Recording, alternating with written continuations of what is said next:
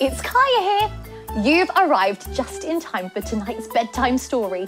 Although, I don't think I'm feeling comfortable enough for our bedtime story yet, so let's all do a big stretch. A little wiggle.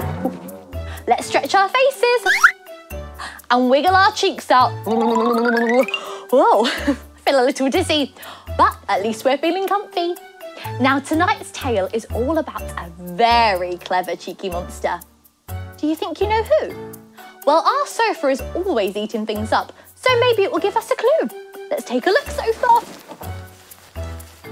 It's a pair of glasses. Do you know which of the cheeky monsters wears glasses? How about I give you another clue?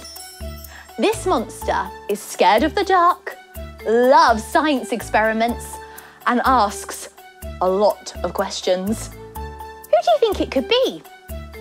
That's right, you guessed it, it is Drago, of course, and she's the smartest cheeky monster I know. And to keep us company, I have a cuddly Drago right here. Are you ready for our monster tale to begin?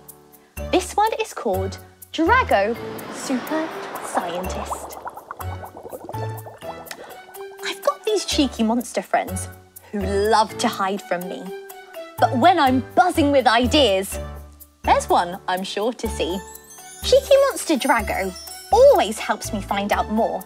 We question everything as our imaginations soar. What does this do? She says to me. And why does this do that?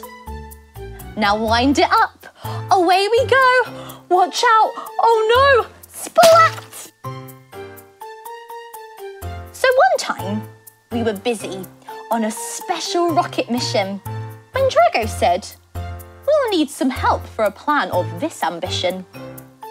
She knocked on my shed door. I couldn't believe what we then found.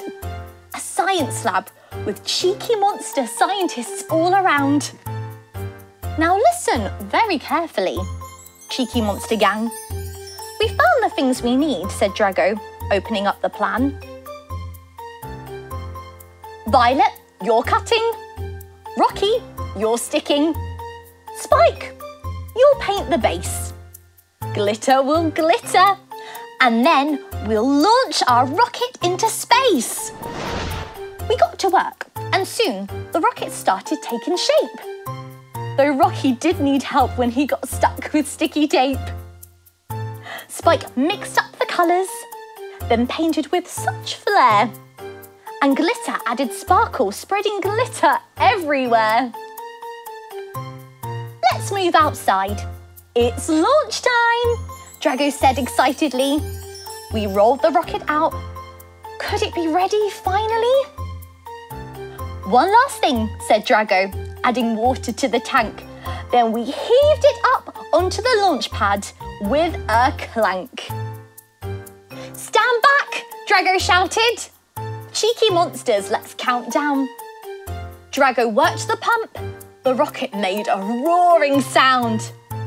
10, 9, 8, 7, 6. I really hoped that it would fly. 5, 4, 3, 2, 1, and wow! It launched into the sky. I gazed up at our rocket, whispering, Drago, you're the best. And then we dreamt of stars that we might find on our space quest. Wow, what a story! Could you imagine launching a rocket into space? Maybe one day you will. Anything's possible. But of course, every super scientist needs their sleep.